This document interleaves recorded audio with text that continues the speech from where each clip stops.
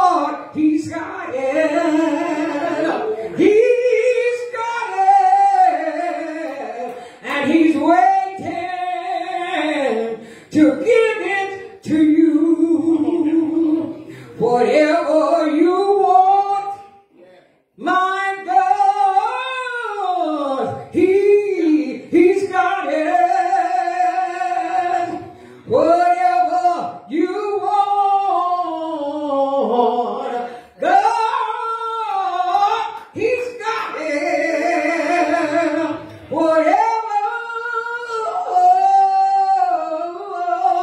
Whatever you need, God,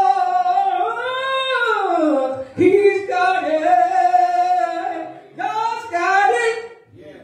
God's got it. And He's got it just for you. Oh, see, that was for you. Whatever you needed, it was about that car. But God had it for you. He had to give it back. Because God favors you when you walk up before God. There's no good thing where He withholds. God bless you. That was on my heart, and I said, Lord, I can't even remember. I said, but whatever you need. And that goes for everybody in here. Whatever you need, God's got it. If He don't have it, you won't be getting it. Because every good and perfect gift comes from God. Whatever you need, He's got it. He's got it. He's got it. He's got it. He's got it. He's got it. He's got it. You just got to trust Him. And you walk in it. Walk in it. Decree and declare it. I started a brand new treatment today out of Washington, D.C. Brand new from home, but I still had to do the treatment today. And then I had to figure out, Lord, will I be able to even stand up? I went outside with my shoes off. I walked all around that property and I prayed. You will not handicap me. You will not have me sitting in no house. God has called me as an apostle to the nation, and I will preach the gospel of Jesus Christ. I'll preach it in season. I'll preach it out of season. No weapon formed against me is ever going to prosper. I win every time. Greater is He that's in me than he that is in the world. He's greater. He's God Almighty. No sickness, no disease, no affliction can beat God. My God is so much bigger than anything I face. Passage disease is no comparison to my God. He's going to heal it, and He said so today. Said, I told you because you could bear it. But you will be the testimony that passage disease is curable, but not by man. Because I'm going to cure you. Because I'm going to like a soldier. I could have stayed home and complained. But the devil is a liar. I win every time because I'm a fighter. God didn't call me to preach to be scared and fearful. He didn't give us that spirit. And if you got it from Satan, because it sure didn't come from God. I'm not afraid of nothing He sends my way. Because no matter how you, though they slay me, yet will I trust Him. Then I asked God, can these bones live? I said, oh my God, only you know. I said, half the time I couldn't get up. I said, but I'm getting up by myself now. I said, I'm going to walk, I'm going to pray, I'm going to sing, I'm going to preach, and you will not stop me. You will not. Anybody can give up. But how many can be steadfast, immovable, always abounding? How many? You say you love Him, how much do you love Him? He stayed on that cross. He showed us how much He loved us. Do you love Him that way? Do you love Him enough to give Him praise? Give Him praise. You come in the house of God. I came in tonight. I wasn't feeling my best, but I still stood up as long as I could because I knew I had to stand here. You can't sit down on God and expect God to come in and show signs, wonders, and miracles. Not that God can't do it, but you owe God a praise. Lord, I praise. You owe it to him. You owe it to him. He said, almost. That's what the message is tonight. He said, almost is not enough. Almost is not enough. I'm not accepting almost. I didn't almost die for you. I died for you. Almost is not enough. That's the title of the message tonight. We're out here to win souls for the kingdom. You can't almost win souls. You must win them. Hallelujah. Hallelujah. Hallelujah. Hallelujah. Glory to God. I do give honor to God on this evening, who's the head of my life, to my husband who's absent, to overseer, to Lady Ray, to every minister here, to the minister here, elder, everyone in the house, all God's people. I don't care who you are. We're blessed. We're in the house of God. We're sisters and brothers. If you're a born again believer, you're a sister and brother of mine. If you're not, you need to get saved. Because I'm not going to claim you as no sister and brother and you're not saved. I'm not. I'm not. I said, because if I didn't get past without doing it, you won't either. But I'm not going to start claiming people to me. And I know you're not living right. I'm not doing it. And neither will you get attached to me. You can't attach to me. You just can't. All right. And I heard overseer, you was right on that thing, because God been saying that all day. We got to be ever so careful. I'm telling you. I was telling you. I lost one of my little deacons this week. Broke my heart, 20-some years old, but he calls me all the time. His phone's on my phone right now. He calls me all the time. Now, this child has been a deacon since he was very young. He's been serving as an adjutant to the overseer in Maryland. But when I got that call this week, I was already sick, but I was still walking around in the yard barefoot. I'm telling you, it hurt really bad. And she just kept talking about it. I said, let me say this to you. I said, he's gone. And my brother's gone. But what we gonna do now? Come on. We gonna bury them, and we gonna move on. Because I remember in the Bible it says, how long we gonna sit here and we gonna move on for Saul? If Saul is already gone, what about the work that still has to be done? We got to get up, and we got to keep moving. We do what we got to do. And yes, grieving is normal, but you can't stay there and grieve until Jesus comes. You got to get up and do the work that God has assigned to your hand. Amen. So, Heavenly Father, in the name of Jesus, Lord, I thank you right now, God, for who you are. I thank you for who you are, God. I ask you right now, God, to forgive me of my sins, that you would create in me a clean heart and renew a right spirit in me, oh God. Hide me behind the cross, God. Lord, Holy Spirit, I ask that you, oh God, would revelate the word as only you can, oh God, in the mighty name of Jesus. Have your way in this place, Holy Spirit. Not me. Not me, God. I'm just a servant. Have your way, God, in this place and in us, through us. In Jesus' name, amen. Amen. Praise God. Amen. Amen. Amen. Amen. It's not enough. Almost. It's not enough. Almost. It's just not enough. That don't do it. So I'm going to start with... I got a couple of scriptures here, but I'm really with Proverbs. Almost. We can do better than, because we can do better than almost. Yes, it's true. Almost means, you know, I did part of it, but I didn't get it finished. So bottom line, you got an unfinished work. That you can't hand God nothing almost. Either you did it or you didn't do it. You didn't almost sin, you either sinned or you didn't sin. So it's just straight up. You either lied, I almost lied. No, it was in your heart to lie, you lied. So we're going to, I'm just going to look at Proverbs chapter 11 and verse 30. And I'm just going to read my scripture just as the Lord gave it to me, and I'm going to just keep it moving. Please. And it said, the fruit of Proverbs 11 and 30 says, the fruit of righteousness is a tree of life, and he that winneth souls is wise. Now, we see we're all caught up in this political thing, and politics, we know is real. But we can't let politics overshadow who God is. That's the truth. You do what you saw, you pray and you ask God what you're going to do politically, but you got to keep what God called you. You got to keep first things first. God comes first over politics. Politics do not have no grip on God. God is over politics. He said the government shall be upon his shoulder. He didn't say it was on ours. So we got to keep on moving.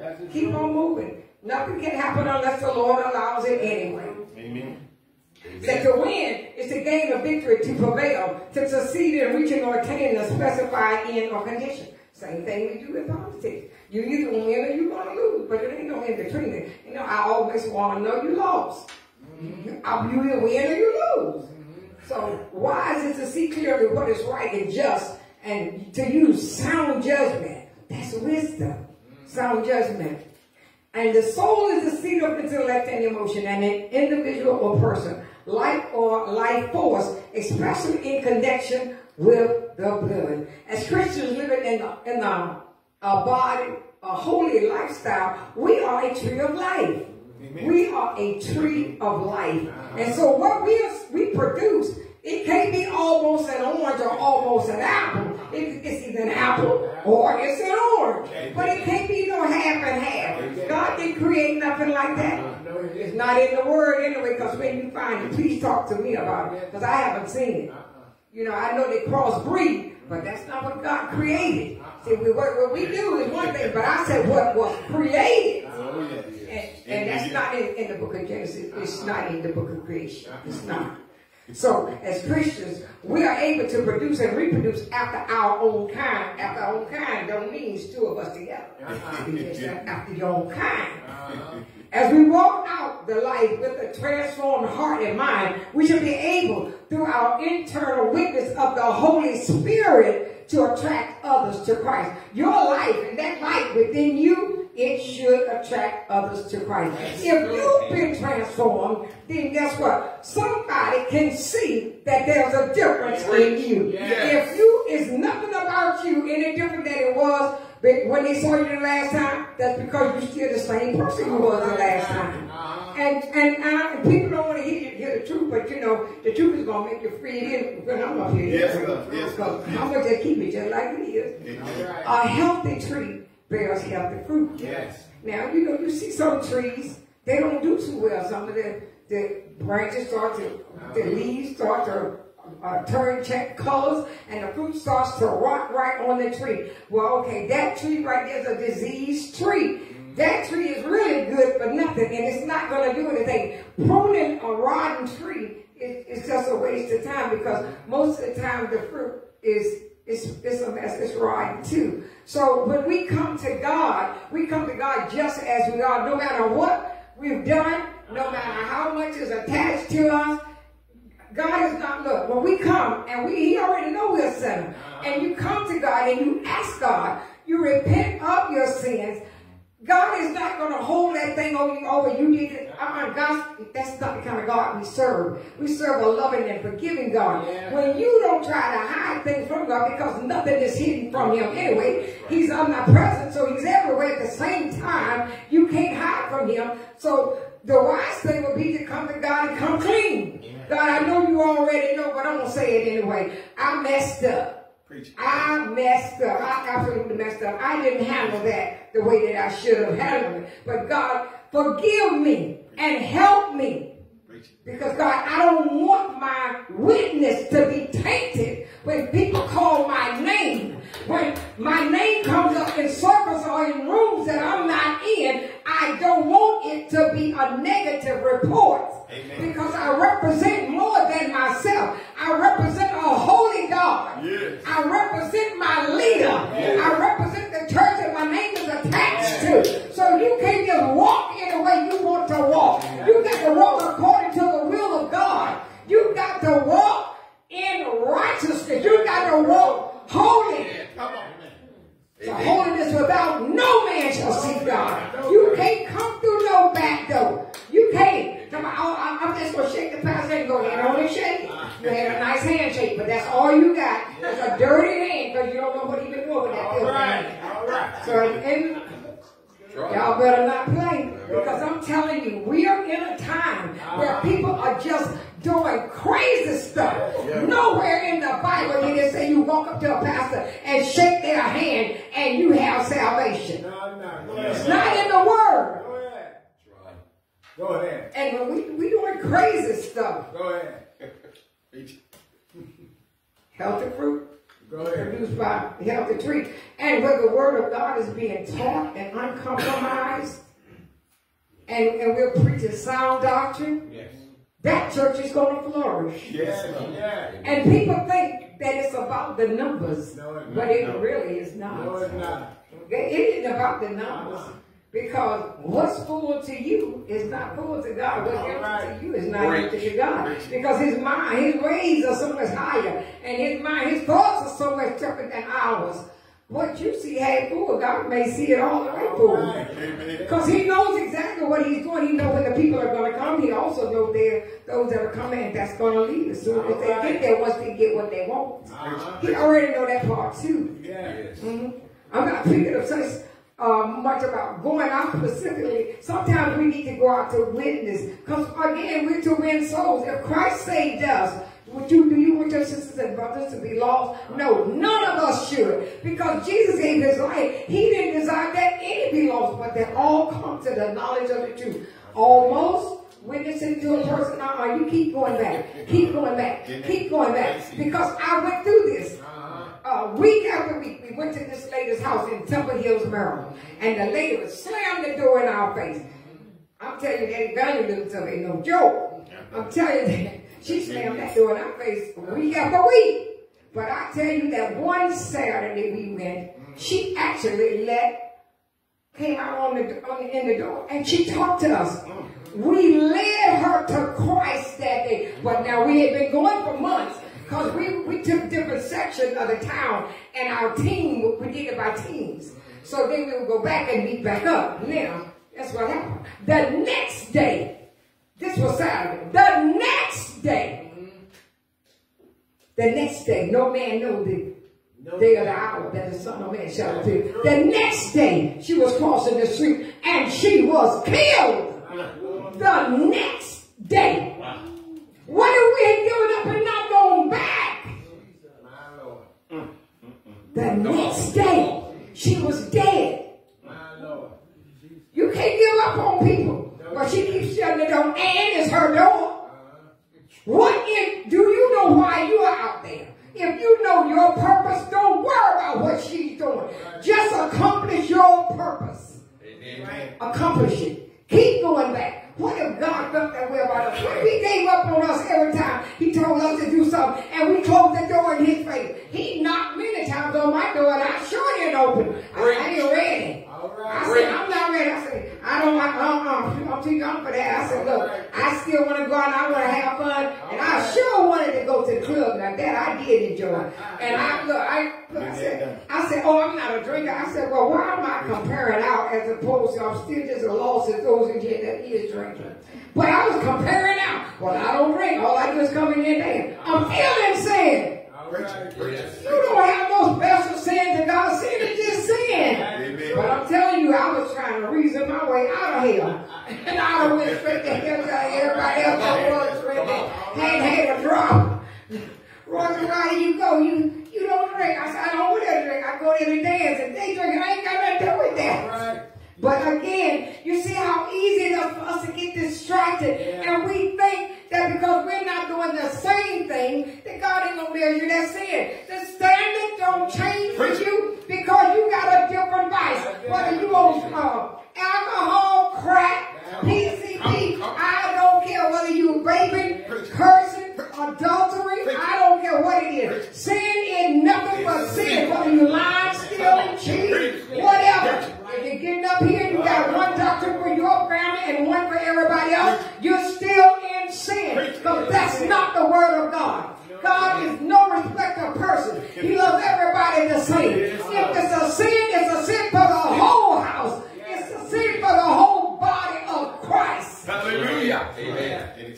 Almost is not enough. Don't just almost tell them the truth. Tell them the truth. What they do with it is on them. And in Acts 26 it says, and 24 says, and as he thus spake for himself, fast Festus said with a loud voice, Paul, thou art beside thyself. Much learning doth make thee mad. Now they're trying to say that Paul is out of his mind. Because Paul is preaching and teaching holiness and sound doctrine. But we always know Paul didn't always do that because his name was changed until he had that Damascus Road experience. Paul was a bad mamma jamma. He was. He didn't play. I mean, he was persecuting the church. Yes. Here we have Apostle Paul speaking up for himself in the message of Christ that he believed, but it was not appreciated by the Jews and not believed by the Gentiles. Paul was actually taking a risk. Festus was a Gentile, and he was in essence saying that, Paul, you lost your mind. You must have lost your mind. And verse 25 said, but he said, I am not mad, most noble Festus, but speak forth the words of truth and soberness. I'm telling you truth, and I am sober of mind. Amen.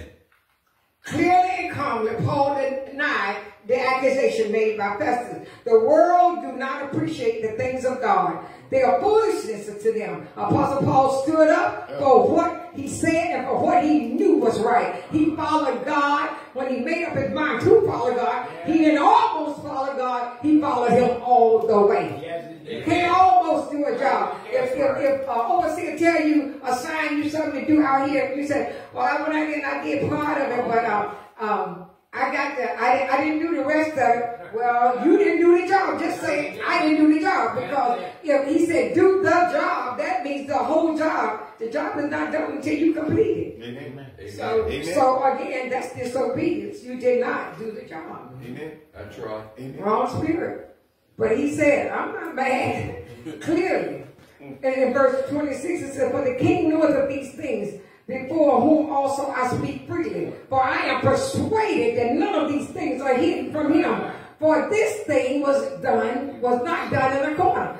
I didn't preach it hiding. I preached out in the open. So when I talked about Jesus and I talked about salvation and I talked about what the right and what was wrong and how things were supposed to be done, I didn't hide it, because if you be ashamed of him, he'll be ashamed of you. So when you're speaking the gospel, and you don't have to compromise the word of God to keep people in seats, because if they get up, they're not supposed to be sitting there. And if they leave, guess what? You need to open the door for them. Because if they're going to compromise God and risk going to hell to tell you what you want to hear, it's bye-bye so long. Because really, truly, that's not what the word of God is about. It's about winning souls for the kingdom. We're supposed to be soul winners. He said, he that winneth souls is wise. Yes. Wise. How do you think all these people were added to the church daily? Because they were preaching and teaching the gospel, and people were following them. Why? Because they were actually being told the truth. And the truth is what made them free. And only the truth will draw you. If you've been told lies, you know why you're drawn there? Because you have no salvation. If a lie draws you, it's because you just like the person that's telling you. You're a liar too. Amen. Apostle Paul spoke with confidence that King Agrippa knew the truth about what he was talking about. Paul's life was known by many to Jews, so it stood to reason that the king had been told. The king already knew. Paul asserted that Christ's death and resurrection and the beginning of the church could not have been gotten. He couldn't have gotten past King Agrippa. He knew. He knew. In other words, Paul was saying, I know I was not hiding these things from you. Yes. King Agrippa 27 said, believest thou the prophets? I know thou believest. I know you believe it. King Agrippa, you do believe it. So why are you acting like you don't know about it? Apostle Paul making it clear that he do not doubt the king believed the prophet. He knew that he believed them. Come on. He believed the prophets in the Old Testament. Now, how about you, King Agrippa, charge me to death for believing the same as you believe? Now, how you going to charge me for believing? How can the Jews find anything worthy of death in this? I've done nothing wrong. If you've done nothing wrong and you're following the word of God, I don't care what they say. Amen. You stand. Yes. You stand. Because if you're holy, and death, look, and death come, so be it, to be absent from the body, to be present with the Lord.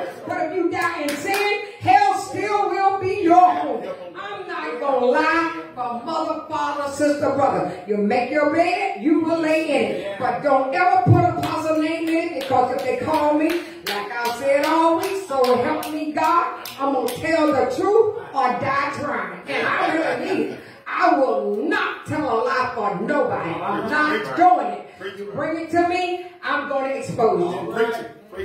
Then Agrippa said unto Paul, almost thou persuaded me to be a Christian.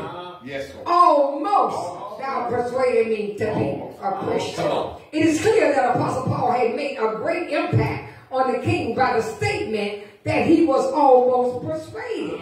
Paul had been talking about what he believed in the prophet, and King Agrippa had heard it. He was affected by it, yet a part of him was still not willing to surrender totally to the ways of God. He wasn't willing. Just like some of us, many of us heard the word long before we actually changed our life, gave our life to Christ. So let me just say, why would you talk about me? I heard it many years before I gave my life to Christ, but when I did and I was in, I knew I was in. Hallelujah. But I heard it many times because my mother was holy. So I lived in a half holy household. I'm just telling you, don't look at me like that. I said half holy. I said at the end of the day, I said my mother was holy. That's all. And I'm going to leave it judge that. And I love my daddy all to pieces. I tell you, Paul had definitely given them something to think about. He was very serious, very serious about the work of God. And we have to be. This world right now, the way it's going, you know you see what's going on around you. You see all these drugs in this neighborhood. You see all these drug addicts hanging around, walking the street all day long. You hear about all of these murders, all of these shootings, all of this stuff going on, even in the school system, in the churches. You hear all of these people now got these great big mega churches. Do you know these mega names now are in the forefront? Because many of them now, they're being all of that stuff that was going on behind closed doors. Do you know God is exposing it? And they say, oh, it's a lie. Oh, no, it's not a lie. You was doing it because I knew what was going on. And I also knew that God was going to expose you. But God's timing is perfect always. He knows exactly when, why, and how. That's the truth. Amen. Yes, I ain't gonna tell no lie. It's one of the major big time names right now. Is locked up in jail. But guess what? He's locked up, but his belly is full of secrets. And a big name celebrities and church pastors as well. Before long, he gonna sing like a mockingbird. And when he do, watch, everybody know it because it's all over the place. I said, you know what? I said, and he gonna be missing because they can make you disappear.